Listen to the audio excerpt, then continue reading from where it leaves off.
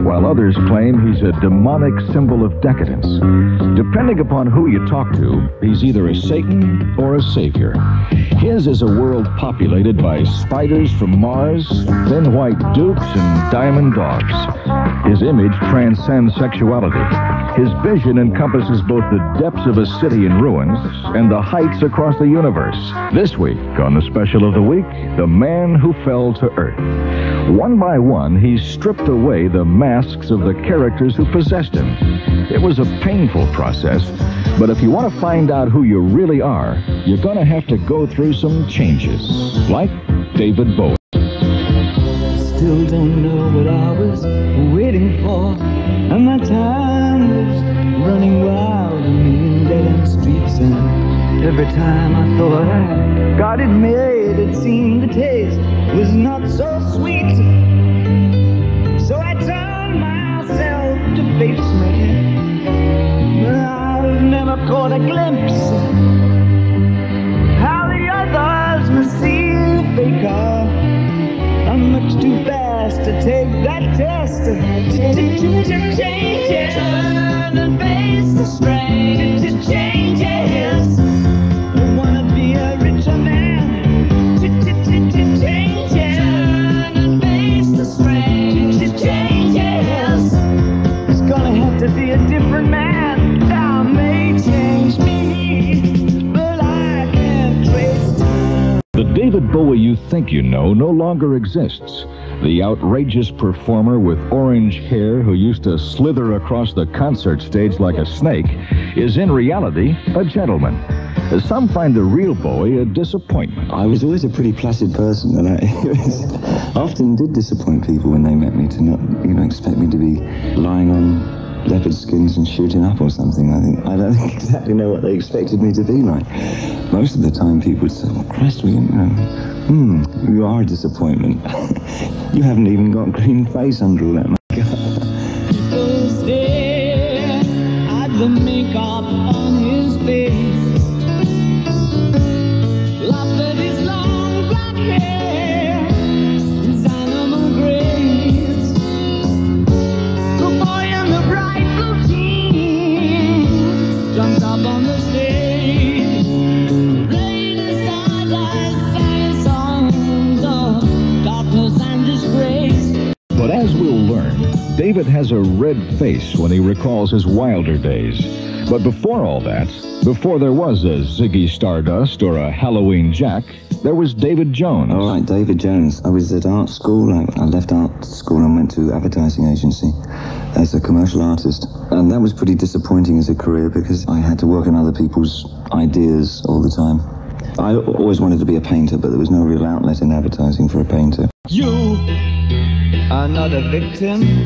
You just scream with boredom. You are not evicting time. David discovered another creative outlet, painting pictures with music instead of brushes. He started playing saxophone with a rhythm and blues band in London. The night their lead singer got sick, David was pushed out front as the band's new vocalist. And I pretty much stayed there from then on. And that's when I started writing songs. But I wanted to present them in a more theatrical manner because I didn't have faith in myself as a rock singer or rhythm and blues singer. So I thought I'd start developing characters to perform for me, to give me a screen to sort of work on. From the beginning, David wanted to bring the theater into rock and roll. It came so naturally to him, you'd think he was raised in the English music hall tradition. No, not really. My knowledge of theatre was pretty limited. I didn't know how it was going to work at that time. And the breakthrough for me artistically was having the chance to join a mime company.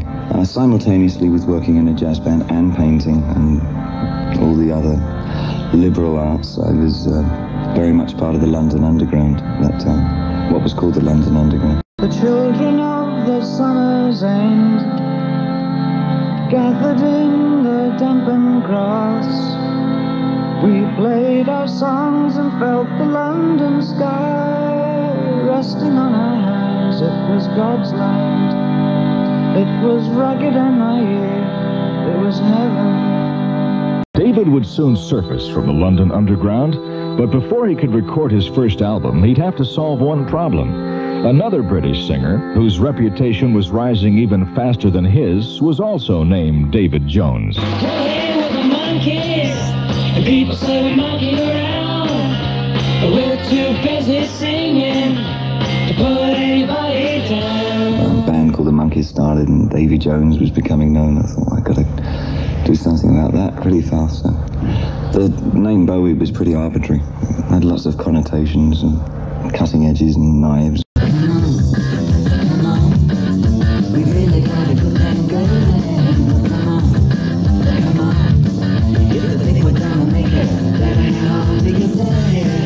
The minute David Jones became David Bowie, he'd taken the first step that would one day end in a nightmare, the creation of new characters in place of himself. While his first two albums were relatively tame, they didn't sell well in America, so his record company shipped him across the Atlantic for a whirlwind promotional tour. It was a hazardous affair, mostly by Greyhound bus. No expense spared. It was real kit bag stuff. I mean, I had a sort of a knapsack and some very old clothes in, some of my old stage clothes. And I wore them around. But I think just for shock value more than anything else, just to see it. I thought, well, let's plant a bit of pre-Raphaelite England into Akron, Ohio and see what happens. I'm the twisted name on Garbo's eyes, living proof of Churchill's lies. I'm destiny.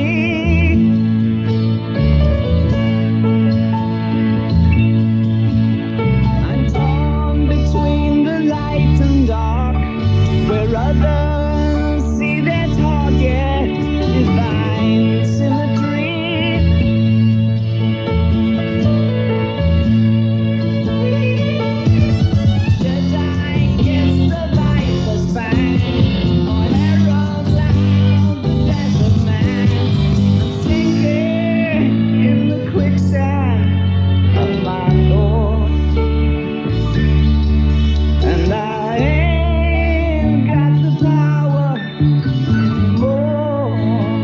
It would take more than wearing outlandish clothes and giving outrageous interviews to make David Bowie a star. He needed what all aspiring artists need, a hit single. He found the inspiration for that first hit the day the first astronaut walked on the moon. He got to thinking, what if an astronaut simply decided not to come back, to keep going through the limitless reaches of space? Apparently, David wasn't the only one asking that question. It was a major hit in England, and much later on again in America, the years afterwards. It's become one of those dear golden oldies now. Ground control to Major Tom. Ground control to Major Tom. Take your protein pills and put your helmet on. Ground control to Major Tom. 7, 6, commencing countdown, engines on. 3, 2, check ignition, and may God's love be with you.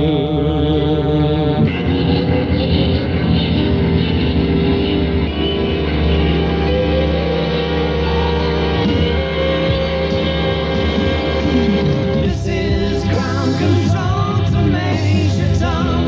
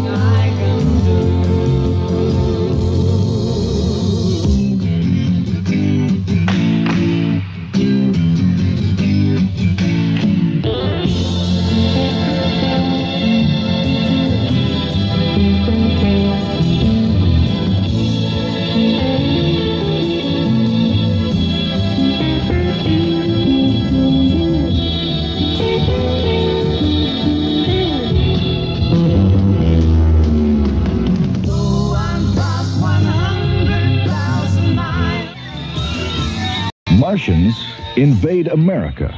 Next on the Special of the Week. The Special of the Week continues with David Bowie.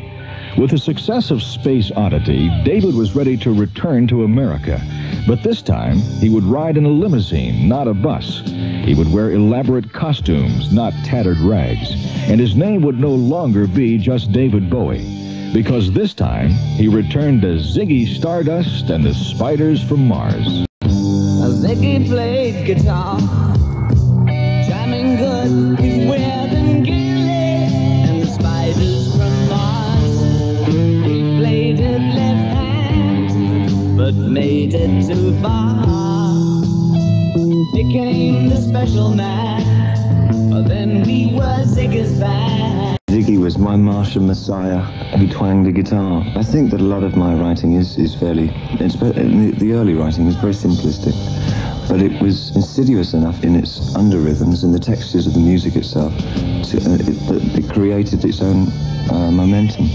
Ziggy did especially. I mean, he created all kinds of images in the minds of the people that listened to him.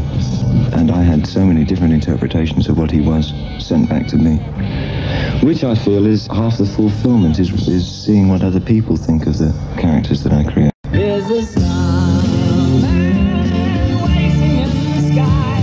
He'd like to come and meet us, but he thinks he'd blow our minds. There's a starman waiting in the sky. He's told us not to blow it, 'cause he knows it's always while he's home. Let the children use it, let the children use it, let all the children boogie. David Bowie was stepping into character, lots of them. And if the public was confused, so was David. Every time I brought out an album, I would adopt the character of that album and try and personify that thing on stage and change the set accordingly. It would become a complete production. And I would take the character through into interviews as well. Unbeknown to most of the interviews, the idea was that I was going to use myself as part of the production, that I didn't want to stop just when I got off the stage. Anytime I was in public, I was whoever it was at the time. Trouble was, not even David could be sure which one of his characters was speaking for. We had a friend, a talking man, who spoke of many powers he had. Not of the best of men, but ours. We used him, we let him use his powers. We let him fill our needs, now we are strong. Each character had his own point of view, and it was adopting all these different points of views and having to believe in them wholeheartedly for just short periods of time, and then suddenly changing horses completely. That was really turning my head about. It's not that unusual to find fans patterning themselves after their favorite artists. But a new spectacle was happening at David's concerts. The audience was adopting the message, not the medium. It was very odd to see quite a large number of young people following a theatrical character, adopting the stance of a character that didn't exist at all. They developed their own lifestyle to go with the character of Ziggy, which was quite... and I had to follow them. They'd write and tell me all their communications they had with Mars and stuff, and it got quite far out. It got very bizarre. Oh, you pretty things, don't you know you're driving your drivers and drivers insane? Oh, you pretty things, don't you know you're driving your drivers and drivers insane? Let me make it plain, gotta make way for the whole superior. Touring not only made David a celebrity, it also gave him the opportunity to visit a distant, alien world he'd only read about in books, America. He expected to find the America written about by Jack Kerouac, whose book On the Road was a tour guide to the beatnik phenomenon of the 50s. I didn't find the America that I'd read about. I found a different one that I also was intoxicated by. I felt it very magnetic. But it was a different picture to correct. Well, of course it had to be, because it was at least a decade apart. But it was nonetheless still an adventure for me, of course. And there were parts of New York that still had the aroma of what I felt from the Kerouac books. But I found a whole crop of new people and found out about the new underground scene. Andy Warhol looks a scream, hang him on my wall. Andy Warhol, silver screen, can't tell them apart at all. David took his impressions of America and wove them into a new character to replace Ziggy Stardust. His name, Aladdin Sane. He was an extension of Ziggy on one hand, but on the other hand it was a more subjective thing. Aladdin was my observations of America, the rock and roll America. Here I was on these great tour circuits, not enjoying it very much. And so inevitably my writing sort of reflected that kind of schizophrenia that I was going through, wanting to be up on the stage performing my songs, but on the other hand, not really wanting to be on those planes or those buses at all, with all those strange people. Being basically a fairly quiet person, it was fairly hard to come to terms with. So Aladdin Sane was very much split down the...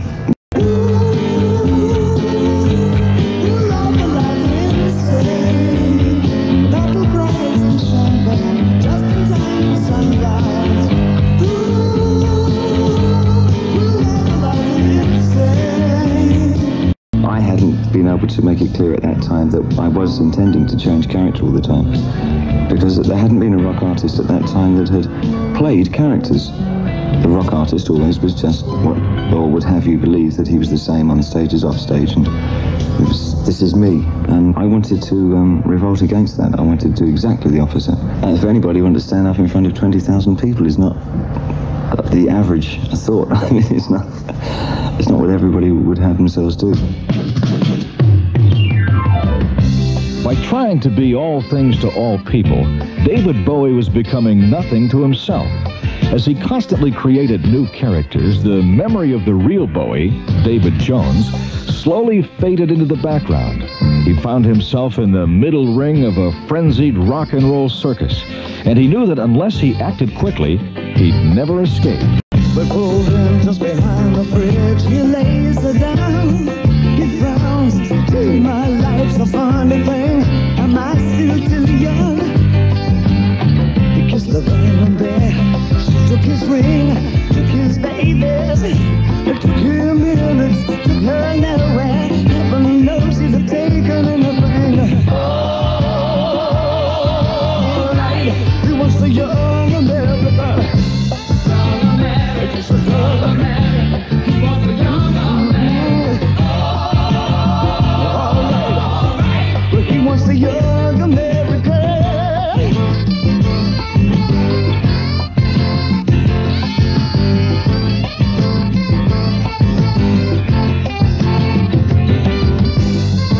Do you remember your President Nixon? Do you remember the bills you have to pay, or even yesterday?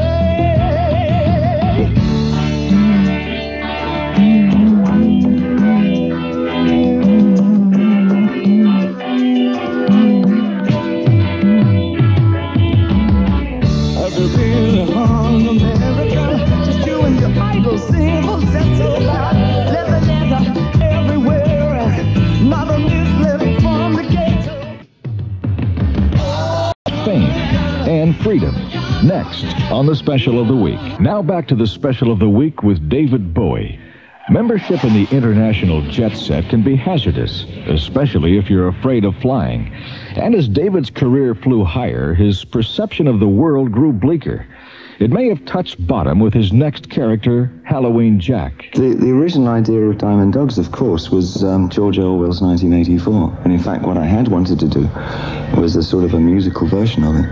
And at one time, I had asked permission from Mrs. Orwell, but it wasn't granted.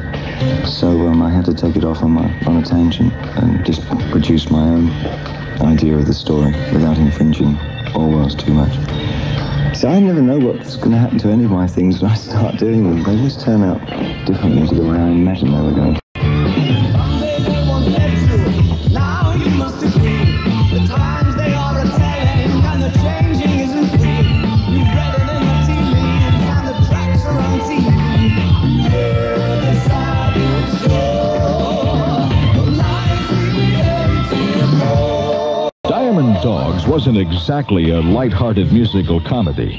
Instead, it was a terrifying glimpse into a future of chaos and despair. Ironically, David's audience was still living in the fantasy land of Ziggy Stardust. It's supposedly decadent, which I thought ironic, because I was actually the least decadent person that I knew. But Diamond Dogs, that was the most decadent relationship, artist-audience relationship. It's terrible, we're gonna die. I mean, it was all, wow. So Halloween Jack would go on stage, and there was still quite a few Ziggers in the audience, and there was this Puerto Rican guy on stage with funny strides on and big shouldered jackets and short bottoms and skinny ties, desperate eyes.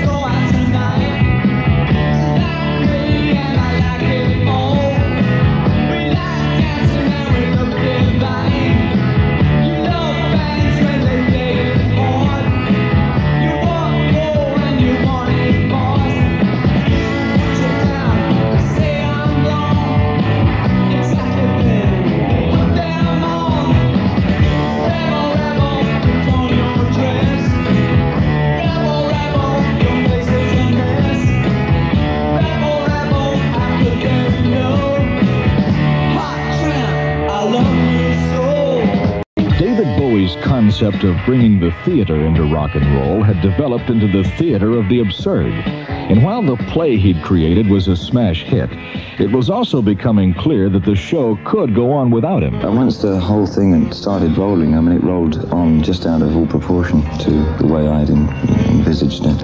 A lot of it was coupling up what Ziggy had been and then adding that on to Aladdin Sane, and then the combination of that was then added on to the Diamond. So by the time Diamond Dogs had this one great absurd personality. If David Bowie were to rediscover the David Jones living inside him, he'd need some changes in scenery, in music, and in writing partners. The new scenery and the new music were in Philadelphia. The new writing partner was in New York, John Lennon. Words are flowing out like endless rain into a paper cup. They slither wildly as they slip away across the universe. Pools of sorrow, waves of joy are drifting through my open mind, possessing and caressing me.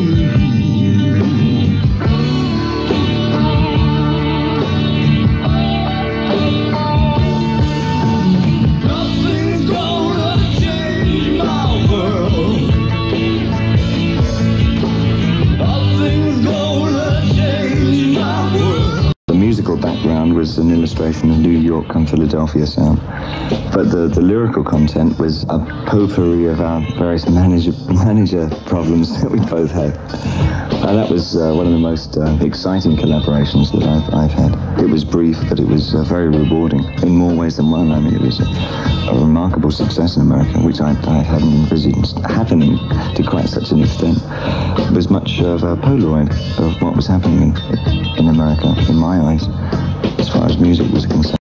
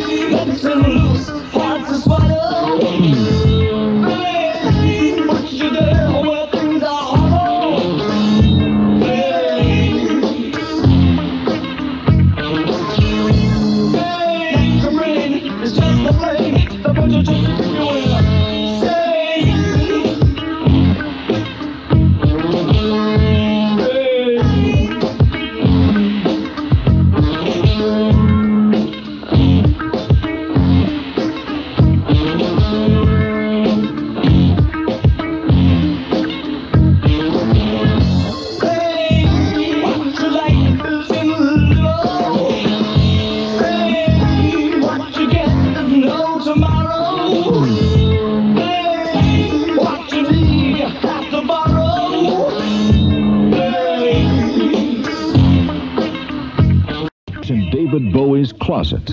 They're next on the Special of the Week. The Special of the Week continues with the many faces of David Bowie. You often read about actors who play villains on soap operas. While walking down the street, they're attacked by overzealous fans who've confused television with real life. Well, that's exactly what was happening to David Bowie, but in triplicate. And then I moved to Los Angeles, which didn't help me. And then that's when the mix-up started happening, with those three characters behind me that wouldn't leave me alone. I was being addressed by people as any one of those three people. People would come at me and talk to me as though I was either Jack or Ziggy or Aladdin Sane. And I hadn't remembered what it was like to be treated as David Jones at all, because there was nobody who knew that I was that as well. It was like if somebody came up to you and said, "Hi, John," and then the next person said, "Hey, Henry, great to see you again." And then, "Charlie, looking good." Your long blonde hair and your eyes are blue. The only thing I ever got from you was sorrow. Sorrow. You're acting funny, trying to spend my money. You're out there playing your high-class games of sorrow. Sorrow. You never do what you know you ought to. Something tells me you're the devil's daughter. Sorrow. Sorrow.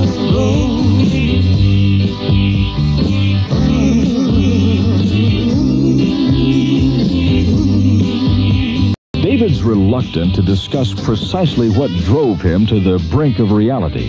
He simply sums it all up with the name of a particular American city. Los Angeles. I reached my pinnacle of madness in Los Angeles, and that was a breaking point for me. And somebody pulled me out of it, or drew my attention to the state of my particular nation in there, and turned me around and gave me a push and said, "Go home and sort yourself out."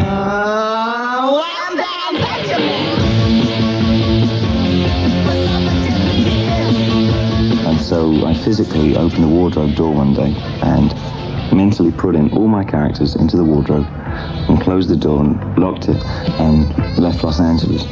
And I haven't been back. I still have the key. I never had the guts to throw the key away. Never know, I might need them. Taking it all the right way, keeping it in the back. Taking it all the right way, never no turning back. Never no turning back. Although David abandoned the characters he'd created, he didn't abandon rock and roll.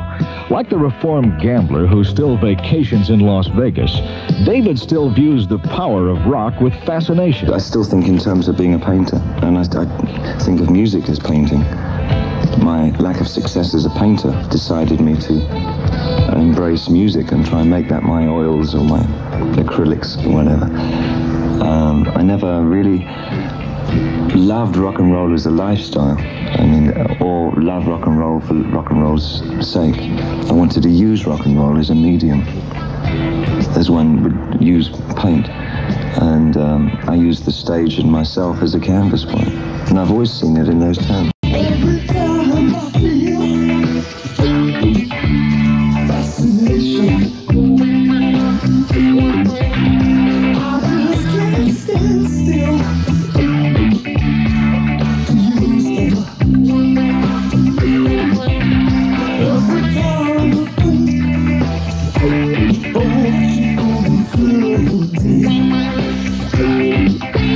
Fascination.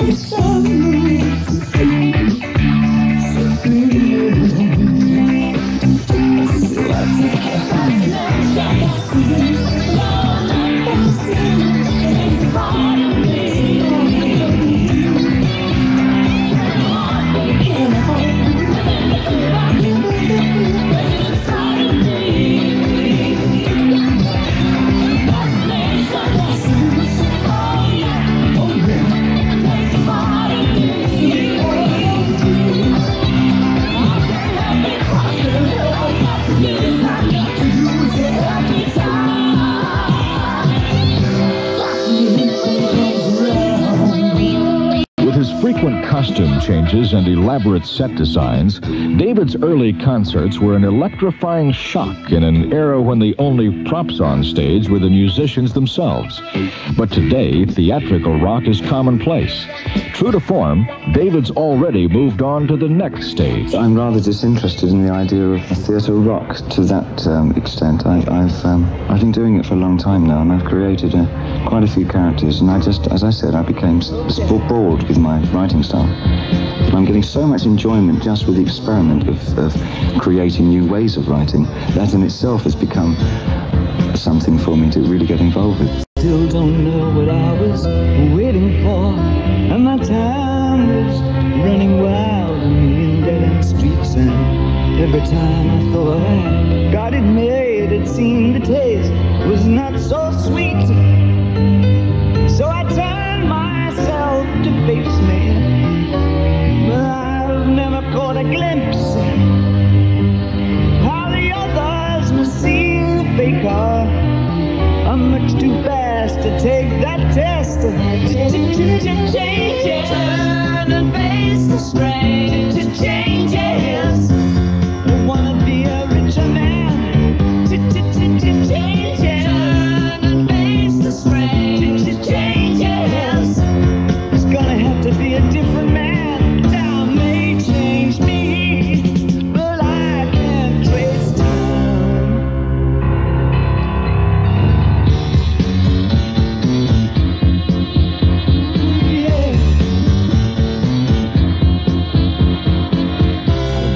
Ripples change the sides, but never leave the stream of warm permanent sand. So the days float through my eyes, but still the days seem the same.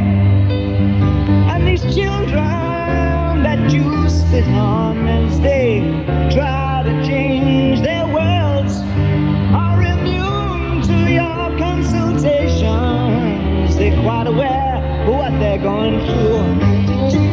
Change it, turn and face the strain. Change it, don't tell them to go off and out of it. Change it, turn and face the strain. Change it, where's the shame you've left us up to our next event? Time may change me, but you can't twist time. Strange fascination.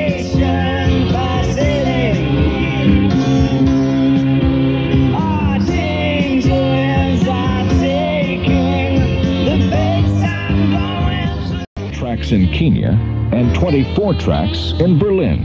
Next on the Special of the Week. We now return to the Special of the Week with David Bowie.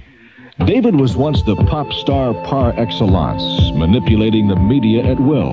But today he's removed himself as far as possible from the pop scene.